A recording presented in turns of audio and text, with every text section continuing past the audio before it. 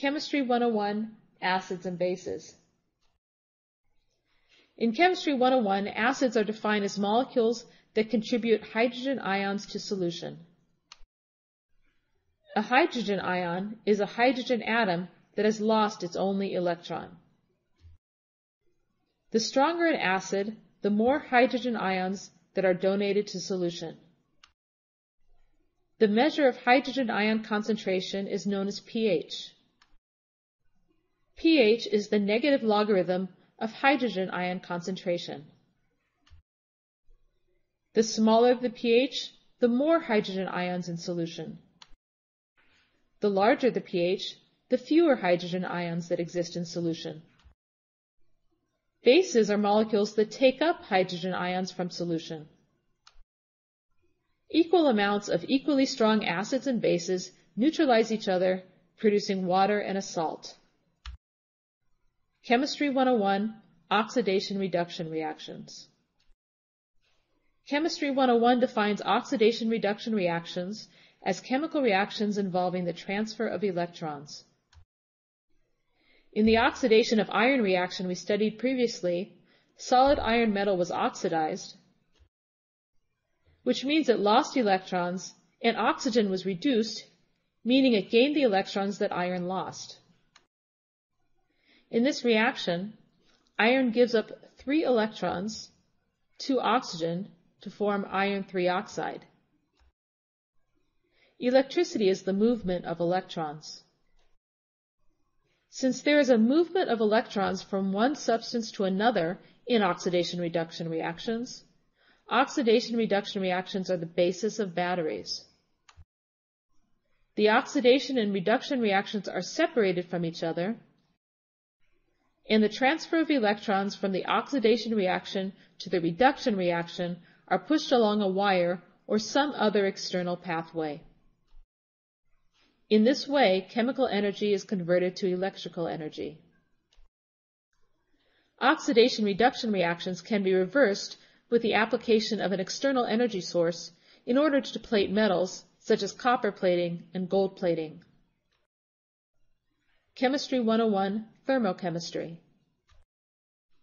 Chemistry 101 teaches thermochemistry, which describes the heat of reactions. In chemical reactions, energy is neither created nor destroyed.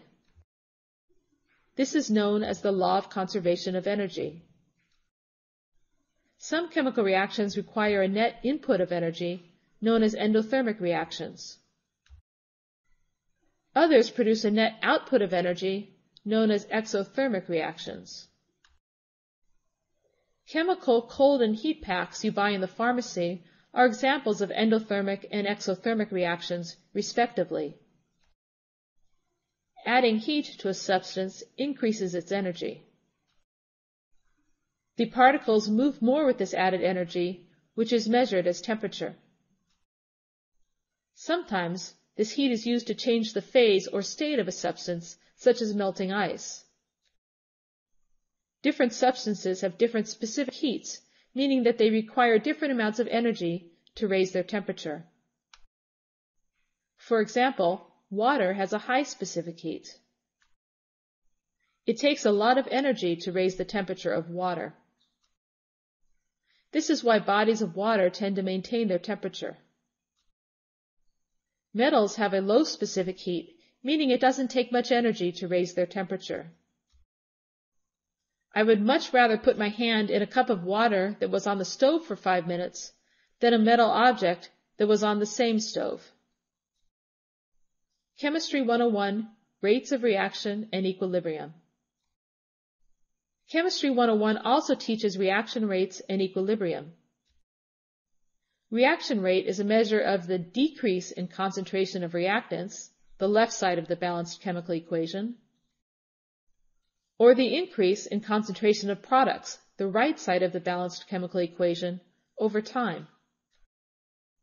Reaction rate can be increased by increasing the concentration of reactants, increasing the temperature, increasing the surface area of the reactants, and through the addition of a catalyst. A catalyst is a substance which speeds up the rate of a reaction without being used up in the reaction. Enzymes are biological catalysts. Some chemical reactions are reversible. In such cases, when the rate of the forward reaction is equal to the rate of the reverse reaction, the reaction is said to be in equilibrium. A system in equilibrium resists changes to its equilibrium state. This is known as Le Chatelier's principle.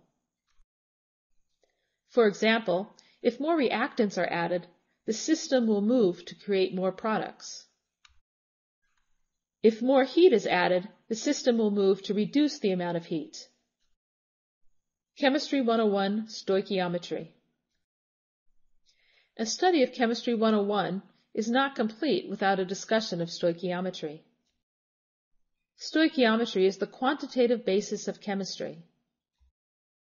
Chemical reactions occur on the atomic level, but we measure them on the macroscopic level, assigning the value of 1 mole to any 6.02 times 10 to the 23 particles of a pure substance. A mole of carbon contains 6.02 times 10 to the 23 atoms and weighs 12 grams. Whereas we cannot measure atoms because we cannot see them and they're just too small, we can measure 12 grams of carbon.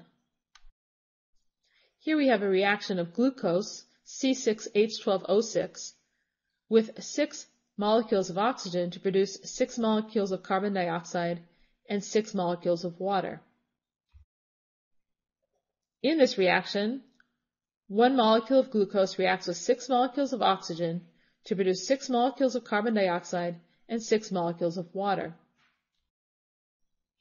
Since we cannot see molecules, we can interpret this reaction in terms of moles. Remember that 1 mole is equal to 6.02 times 10 to the 23 particles. In this case, 1 mole of glucose reacts with 6 moles of oxygen to produce 6 moles of each carbon dioxide and water. We can obtain the weight of a mole of any atom from the periodic table.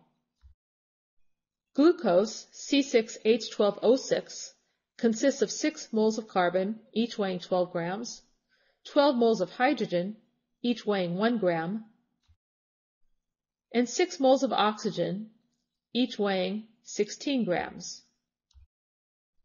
Therefore, 1 mole of glucose weighs 180 grams. By mixing 180 grams of glucose with 6 moles of oxygen, or 6 times 2, because there are 2 atoms per every mole of oxygen molecule, times 16 grams, the mass of an oxygen atom, equals 192 grams of oxygen, we will generate 6 moles of each carbon dioxide and water. Chemistry is a quantitative science which requires dedicated study and practice. It is a worthwhile endeavor, as matter is the basis of all living and non-living things. Visit chemin10.com to learn more Chemistry 101 in easy-to-learn 10-minute videos with quizzes, forum, and live online tutoring. Learn Chemistry 101 with Chemin10. chemin10.com